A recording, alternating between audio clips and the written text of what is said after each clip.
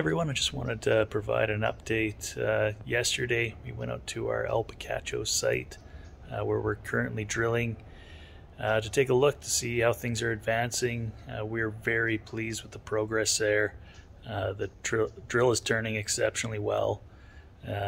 We're hitting all our targets. We're seeing better than expected veining and mineralization in the drill chips from the RC drilling. And we're very excited to get these results back and move forward with our Picacho project. Right now we're drilling our San Ramon prospect.